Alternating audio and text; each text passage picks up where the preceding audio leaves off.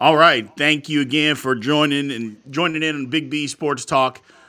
We got a special guest today talking Minnesota football, Minnesota Vikings football. Mr. Steggie is joining us. We're talking all things Vikings football today. So I appreciate you guys tuning in. Let's talk about it.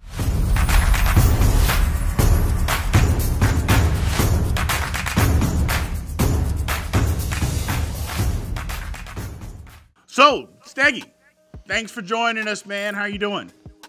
I'm doing all right, Brian. I'm doing all right. Outside of the technical difficulties we had to begin the show, I think it's going to be a great one. Probably, I'm going to guess it's going to go a little bit better than that Vikings-Packer game that we had on Sunday. Yeah, that was bad. That was an ugly one, man. I don't know. I mean, it kind of dives into it a little bit. The Viking season as a whole. You know, a lot of it has been the Vikings winning a lot of close games, one-possession games, which is basically the opposite of what happened last year when they lost all those games. So tell me as a whole how you are feeling about Vikings football right now. You know, it's a mix of emotions. You know, after the Vikings loss on Sunday to Green Bay, obviously our big divisional rival. There isn't a bigger rival, I should say, than the Green Bay Packers for the Vikings. I said this on our post-game podcast, the Skull Purple podcast, by the way, shameless plug, that, you know, look, if you would have asked me at the beginning of the year, preseason, where I thought the Vikings would be, my guess was somewhere between 9-8 and 11-6. That was about where I would have put the Vikings. And the fact that we're sitting here at 12-4, locked up the division weeks ago, you can't be sad. I mean, you can't be sad as a Vikings fan. I think if you're a realist, you know, is this team gonna go to the Super Bowl? Probably not. You know, the defense is in rough shape, and I know we'll probably get into it a little more, but as far as my feelings, I would say I feel very grateful to have had as much fun as I've had so far this season, but I'm starting to feel the disappointment creep in because I know it might not last too much longer. Right. You know, I mean, I picked the Vikings to win the division at the beginning of the year. I thought they were going to have a decent season. My philosophy on that may have been a little warped. What I thought was, look, if they can't win it this year, Green Bay's going to be down. They're never going to be winning, and they got to blow up the whole thing and start over. Well, they won. You know, they won the division. And again, 12-4 at this point in the season. I don't even know that I saw that, but you know what? It's a great record. They've won 12 football games. You know, yeah. I don't know how many times a lot of franchises can say that they won 12 football games in a season, so good for them.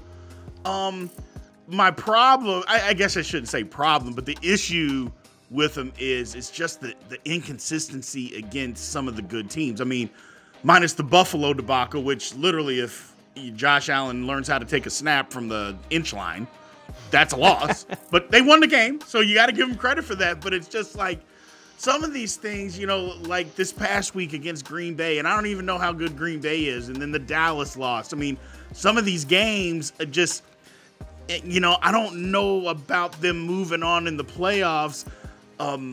Tell me what you think, because I don't see them being a real contender in the NFC, as painfully as that is to say, because I like the Vikings. I do. Even as a Steeler fan, I like the Vikings. I'm just not sure, being inconsistent like this, that they can make a run, but I could be wrong. You tell me. Yeah.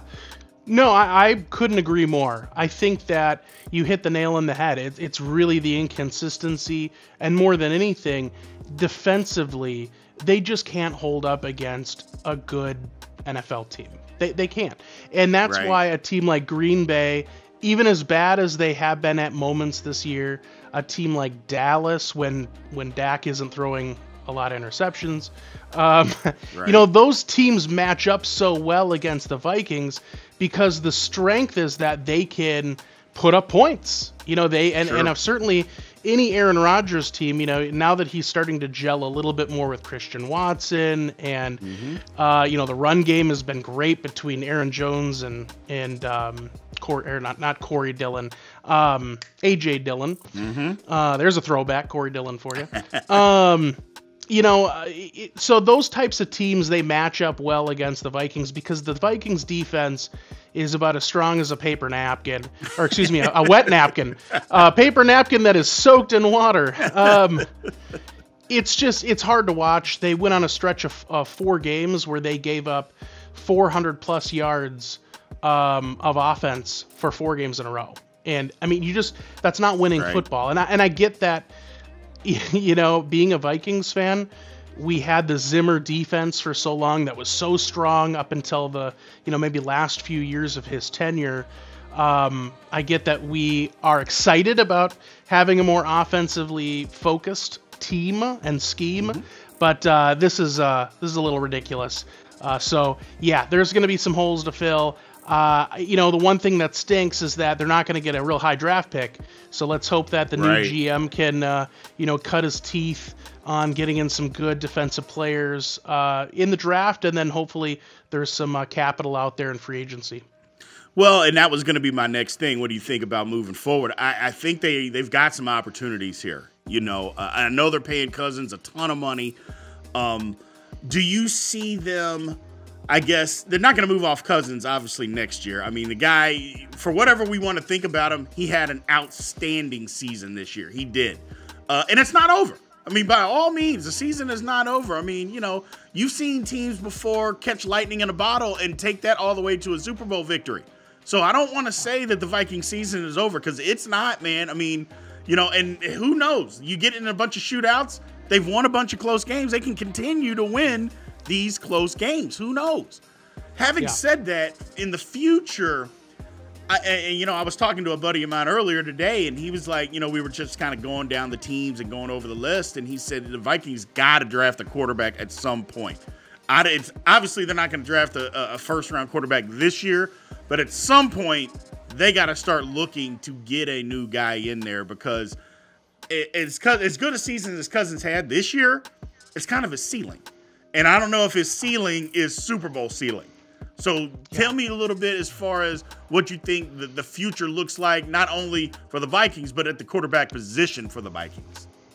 Yeah, I couldn't agree with you more, or if it was you or your buddy. If it was your buddy, then you got it right, buddy. I think, the Vikings do need to look to the future with the quarterback position relatively soon. We've already extended Cousins twice. Right. And at this point, if they were to bring in a guy next year, now I am no NFL draft guru. I might even lean on you, Brian, a little bit once that time comes around. But, at the end of the day, if they bring a guy in this year, he's going to have next year to sit behind Cousins and then an additional year. We've got Cousins for 2 more years. It's a fully guaranteed contract, so you're locked in with Cousins. And there might be a team out there that's willing to, extend that. Because look, I think as a Vikings fan, the allure of Cousins is the stats, that he puts up. And if you look at a team that might be good, actually a great example of this, look at the Jets. I bet the Jets think, man, if we could have a quarterback that could put up these numbers with our defense, what could we do? They would pay up for a Kirk Cousins. And, when we brought Kirk Cousins in, unfortunately, he was just about a season or two too late. Because we had that kind of defense with Anthony Barr, Chad Greenway, guys that were we had a phenomenal defense. So young Eric Kendricks, Xavier Rhodes on the outside, young Harrison Smith on the back end. I mean, it was a staunch defense. And unfortunately, and I love Teddy Bridgewater. Teddy's my guy. He seems like the nicest guy I've ever seen on television. But I love Teddy, but look, if we're all being honest, Teddy's not Drew Brees. He's not, some of these, he's not a Russell Wilson in his prime. Like, he's just not. And so with a young Teddy and that kind of offense, that we were kind of like the Jets. So, maybe there's a team out there that's willing to pay up. I just think the Vikings as an organization probably looks at this and goes, if we bring in some young guy and it turns into garbage, is that going to be good for the team? How are we going to still be putting butts in seats at the stadium? Right. And it is a tough deal. And then you got a young coach too, where he doesn't want to look terrible early on, because man, those first 3 years for any new coach are so pivotal. That's why Cleveland keeps going through coaches, because they're just garbage every year. And then what happens is the organization gives up on them, Correct. Well, especially coaches, because you get the stigma, the first couple of years you can stink. And if you do, it's tough to go get another job. I know we have retreads and all that kind of stuff, but it's usually not after somebody's just, they 3 years and they were terrible, and then they go get another job. Exactly. It's not that way. So I absolutely understand. It's just, man, and I like the Vikings. I don't know. It's just something, the timing, you're right, was off. But I'm not giving up on the season with them yet. I'm just not. A team that has won this many close games, Steggie, I'm telling you, there's some fight in them, man. There's some fight in them. You can't win that many close games and not have some fight in you. Yeah. Oh, I agree 100%. And I think it really just depends on the teams that they face. I know that's a little cliche, but it's true. If we have to face the Niners, if we've got to face Dallas again, boy, that's going to be tough. But if we've got to face the Giants again, I could see us be. I mean, the Giants are almost a perfect fit, a team that can't really play offense well. Perfect. Right. Yeah. But at the end of the day, there's a lot of good teams in the playoffs. We're bound to run into a buzzsaw at some point. But like you said, anything can happen. You get hot at the right time. Not to be a Debbie Downer, but for any listeners that aren't really in tune with the Vikings world, a big blow to the Vikings is we lost our right tackle for the season a Pro Bowl right tackle in the Green Bay game, and our starting center was out already. And then our second string center just went out for the season in the Green Bay game. Yeah, and we just had to basically get a guy off the street to play center, because we still don't know if our starting center is going to be back by playoff time. So 40% of the line is in shambles.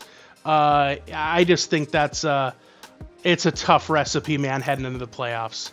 Ooh, man, brutal. Yeah. Brutal. Yeah. I mean, injuries are part of the game, but gee, even at Christmas, I mean, when you go 40% of your line gone, I mean, that's a problem.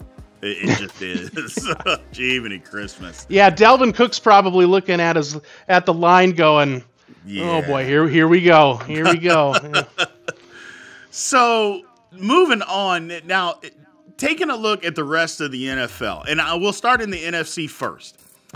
The playoff picture, a lot of it obviously is just about set. The last spot is available. I'm guessing that you don't want to see Green Bay get that last spot, just as a Vikings fan. Having said that, tell me what you think as far as the playoff picture, what it looks like, and take just for a second anyway, take the Minnesota glasses off. Tell me what you think about it and who you believe can or can't come out of the NFC. Yeah, man. Well, to be very clear, I hope Green Bay loses every game. There you go. Every week. There you go. I like it. But it is a fun playoff picture in the NFC. Obviously, you've got at the top the Eagles. Certainly, the storyline there is Hurts going to be ready for the playoffs, which I think he is. I highly doubt that he will be. That he's going to miss. Right. I think they've been careful with him for the sole purpose of making sure that he is ready for the playoffs. So I think it's still, in my opinion, the number one team in the NFC is the Eagles. Gotcha. Then I would say it's the Niners. I I like the Niners. I think they're good. It doesn't even matter who plays quarterback for them. I don't think Brock Purdy, it doesn't matter. I think that they're going to be just fine. So I think they could make some noise. Mm-hmm. I think if Dallas can find consistency, they're another team that if they get hot at the right time, they could make some noise. Okay. But they just need to bring it every week. I mean, that's right. the thing with Dallas. And then from there, I mean, you got, I don't know, people want to jump on Tampa's going to get in and, they're going to win that division. Look, Tampa is not a great team. No. They're just not. No. And, so they're not a great team. Not really too scared about them. I think they'll be out relatively early. Yep. And then I think the Lions are going to come on in. I think it's going to be the Giants, and then I do think the Lions take down Green Bay, and I think they get in. And I'm going to be honest with you, if the Vikings make an early exit, I might go buy a Lions jersey. I love the Lions. Okay. Yeah. Gotcha. See, my thing is that I like the Lions. I just don't know if they're going to go on the road and win. Oh, no, I don't think they're going to win. I just want to cheer for them. Okay. Gotcha. I gotcha. Yeah. See, my thing is, I like the Lions. I think the Lions blew their chances 2 weeks ago by getting blown out. I just think that, they had their opportunity and they gave it up. And I don't think there's any chance they go to Green Bay and win that game. I've seen crazier things happen. I just don't believe that's something that will happen. We'll see. We'll see. I mean, if they get in, more power to them, man. More power to them. Having said that, the 49ers, I think, are the best team. But I think the Eagles will end up coming out. And here's the reason that I say that is because I know everybody's on the Brock Purdy bandwagon right now. They think, oh, he's the greatest thing since Joe Montana and this and that. And I'm like, look, I saw Brock Purdy for 4 years at Iowa State.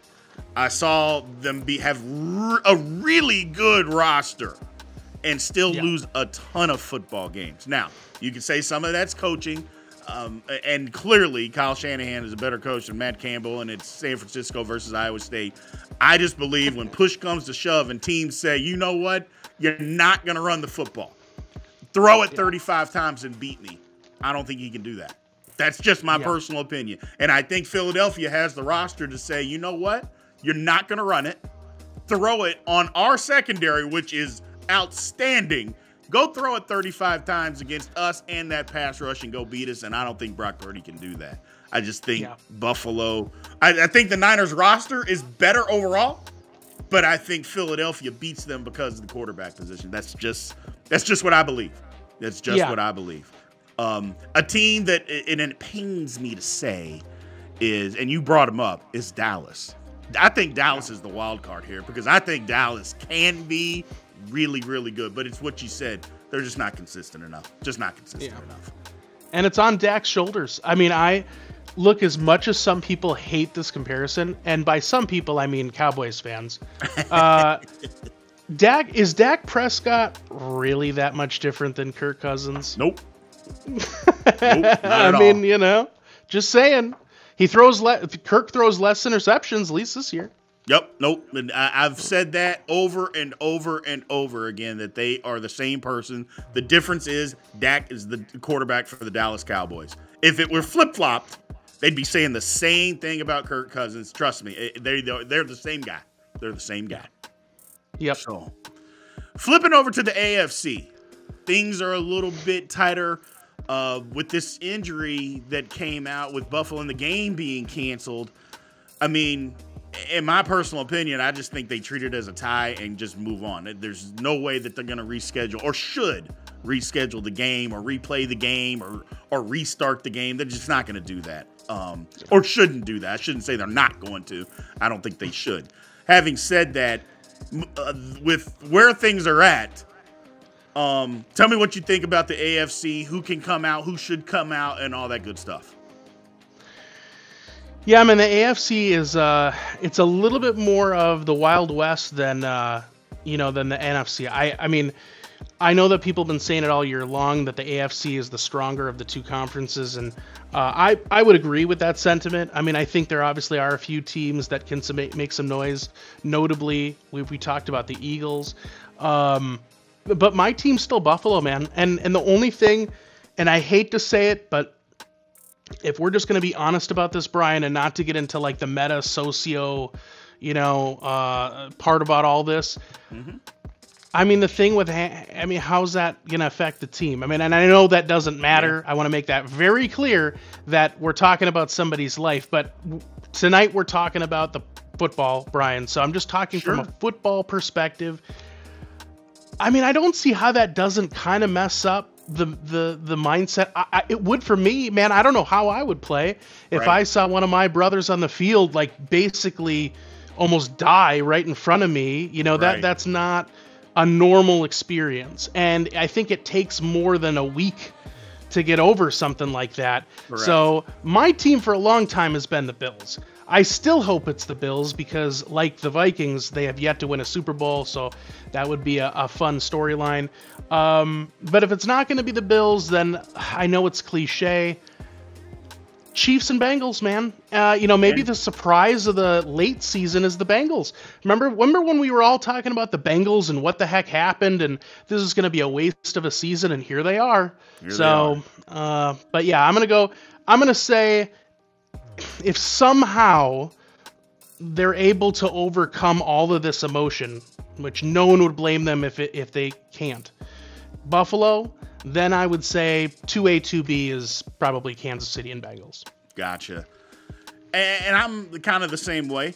I didn't think Buffalo was going to be able to beat either one of them before any of this happened. I think that the Bengals had separated themselves that much. No, I shouldn't say separated themselves, but had taken that next step, to be an upper echelon team. As much as that pains me to say as a Steelers fan, the Bengals had taken that step. And it wasn't the offense, it was their defense that had played so well the last 7 games and got them to this point. Their offense you knew was going to be there. It's their defense that did it. I think it's going to be the Bengals, and I think the Bengals come out. I really do. It's going to be the Bengals and Chiefs. A lot of people like the Chargers because the Chargers are going to get healthy. I don't think the Chargers have enough defense. I mean, they cannot stop people. And in the playoffs, it's tough to win if you can't stop anybody. Plus, again, I am not a Brandon Staley guy. I just think he plays too much analytical nerd football, and he gets in the way, and he's gonna get him beat. He got him beaten, kicked out of the playoffs last year. He's gonna do something again. While they got to the playoffs this year, he's gonna do something again and get them kicked out. Like go for it on 4th and 9 from their 6-yard line or something, and they're gonna lose. It's just. I just don't trust him. I trust the roster, and apparently it's getting healthy. I just don't trust him. But I think the Bengals, I think they are going to end up coming out of the AFC again. Although that's going to make my wife very unhappy, as she's a diehard Chiefs fan. I know. But I just think they're playing at another level. I think they've taken that step, and they are playing at another level. Yeah. No, I can't disagree with you. I think no matter who it is, in my personal opinion, I think it's an AFC winner this year. Should be a good Super Bowl unless we have something weird that happens. But I think that this will be whoever wins the Super Bowl. I would if I was betting my Steggie dollars, it would be on an AFC team. Absolutely. Well, man, I want to thank you again, man. I can't thank you enough for joining us on the show. It means absolutely a ton to me that you came on. Appreciate it. We're absolutely going to do it again and just keep on doing this, man. Tell me and what you're doing, your podcast, all that good stuff. Tell everybody out there what you're doing and where we can find you. Yeah, absolutely. Well, Brian, of course, it's always a pleasure as well. Thank you for having me on, and absolutely we're going to do it again. So, of course, anyone can find me on all the socials. Tony Stegman, that's my name. Otherwise, you can also find me on the Skull Purple podcast. We are on all of the socials, so Twitter, Instagram, Facebook, MySpace. No, we're not on MySpace. YouTube. We've got all of our episodes on YouTube as well. And then personally, I do like to fashion myself as to make some interesting sports content on TikTok. So you can find me at Steggie Stories on TikTok. So join me over there. We have a lot of fun. So, yeah, Brian, again, thank you so much. It's been a blast. No problem. And thank you again, everybody, for joining in. Remember to like, subscribe, leave tons of comments. I appreciate it, man. And we will get back to you guys and keep pumping these things out for you. Have a good one.